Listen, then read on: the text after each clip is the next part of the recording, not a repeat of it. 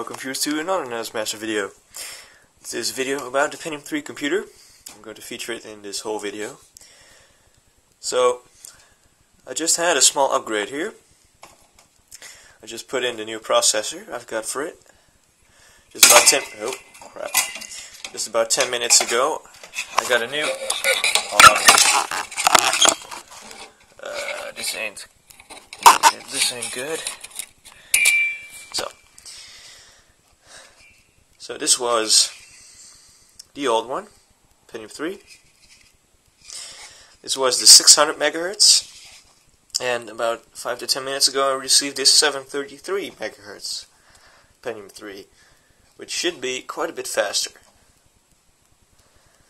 So another fact about the Pentium 3 computer is that I installed Windows 98 2nd edition on it, because it's going to function as a machine for light tasks, as a backup computer, and as a DOS gaming machine, to be honest. So the next thing you will see is this machine actually booted up, well, actually booting up, and up and running. So now we're actually ready to power it on. Monitor's turned on. There we go. Let's see what it does.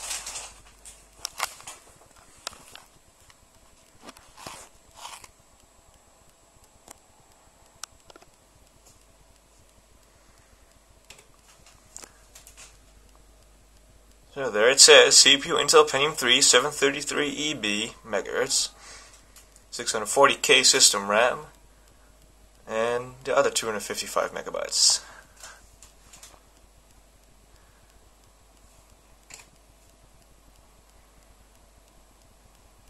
And there we go, booting into Microsoft Windows 98. Ooh, that's not good. Oh well. Just have to do it with the flickering. I'm sorry, it's a CRT monitor. It's just the way it is. Don't know if I can actually...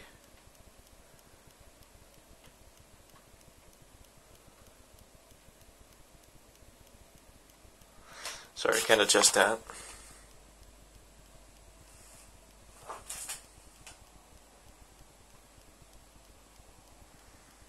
Takes a while to boot up.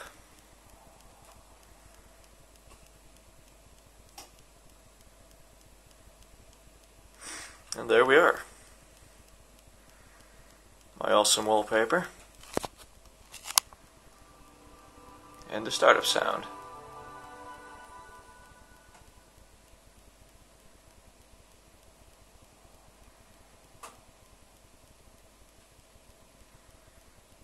So this is now my basically my old game computer to play the old games I used to grow up with, especially MS-DOS games, and of course some older games that just require Windows.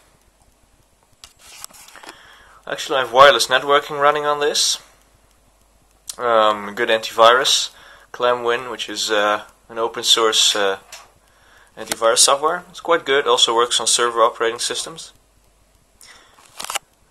Of course, the latest drivers for the FX5200. Well, at least the latest drivers for Windows 98. So yeah, it's booted up now, uTorrent, everything. Let's get on the internet, shall we? Let's start Firefox 2.0. It's still a bit sluggish. It still has to get used to the new processor, I think. Let's go to YouTube.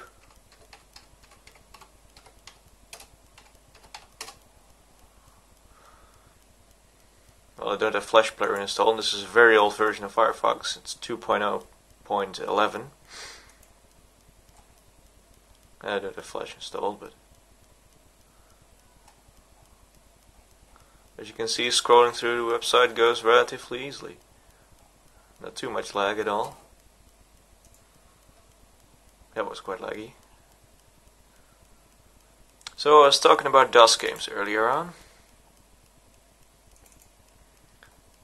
Let's see if we can get one of those working. I should have... I'll install one first. Didn't have this one installed, I think.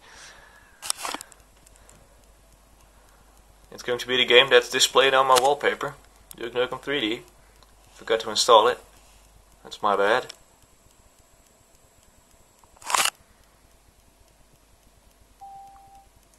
And it's unzipped successfully. Great.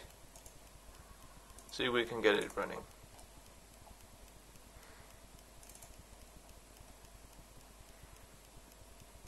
Let's do this the right way. Let's restart in MS-DOS mode. Yeah. Now that's hardcore.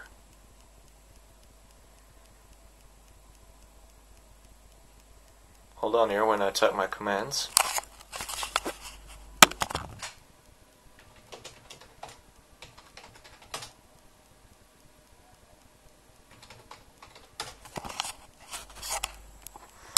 Of course, we're going to run setup to set up the sound. Let's see. Should be Sound Blaster. Not responding.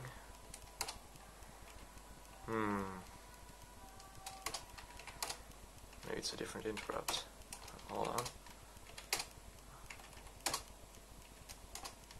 on. Apparently the port is wrong.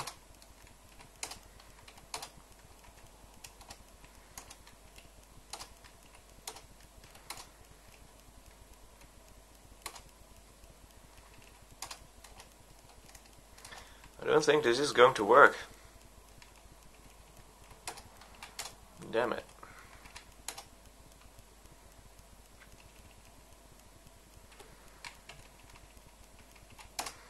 Oh well, better launch it with that sound then. Well, there is no sound card. Well, let me just try to fix this, alright? Right, as it turned out I can't fix that. But I can show you some other old games. This is a special version of Death Rally. Let me turn the sound up.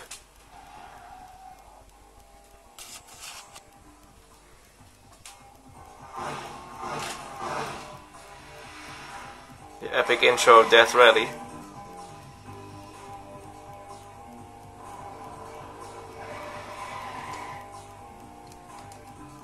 This game runs extremely well.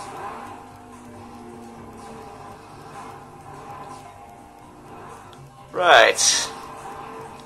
That's all going great. As you can hear, this the music actually conflicts. Apparently I opened two of them. But oh well, we can start racing now.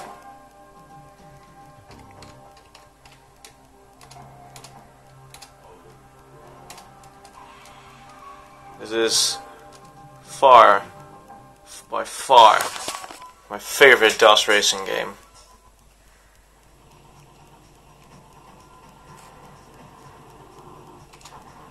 It runs exceptionally well on this computer.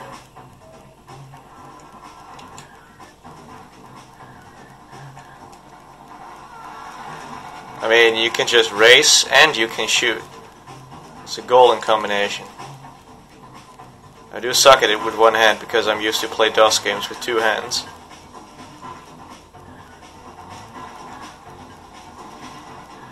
I need one to steer and to shoot, and one to use turbo and that kind of stuff.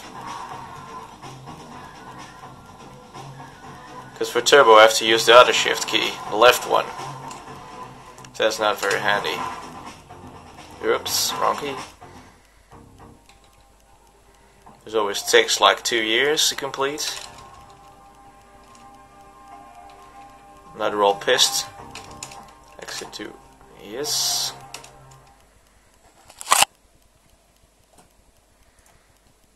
I've also got other games installed. There's Grand Theft Auto 2, Wolfenstein. Wolfenstein, I can basically max that game out.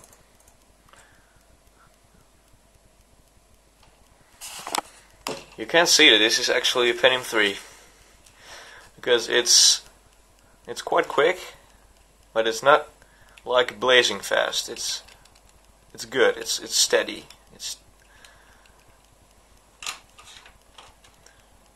So let's wait for this thing to load. Actually, the microcode of Pentium 3 is actually way better than, for instance, the microcode of the Pentium 4, which exists with the NetBurst architecture, which is actually worse.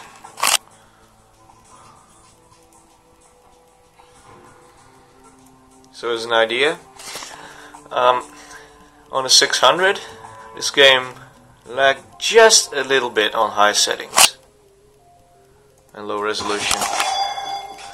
Just a little bit of lag. Not too much, just a little. So, yeah, it is butter smooth. Just there's one problem with this version. This is the original release version. Woo. Actually got launched a bit there.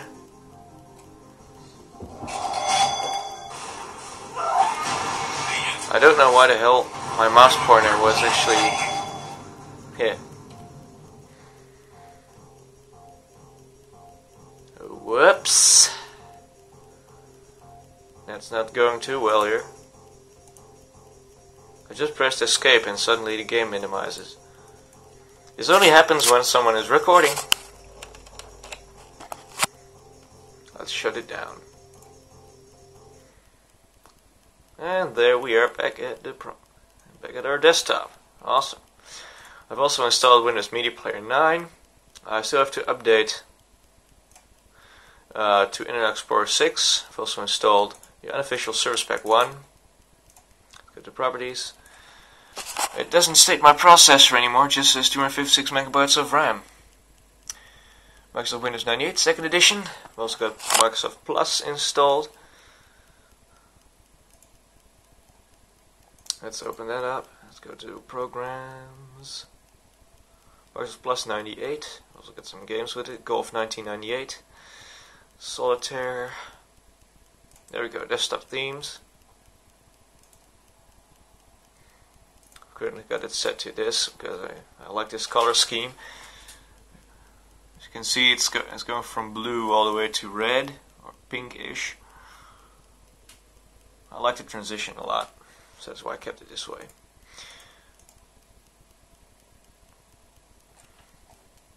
So let's go to Run and just type in WinVer. As you can see, Windows 98. You can't see that, but I don't really give a damn. It's kind of my part here. So, yeah, that was basically a tour on the all-new Pentium 3 computer. Well, at least in the state it's in now. Hope you enjoyed this video, and thank you all for watching.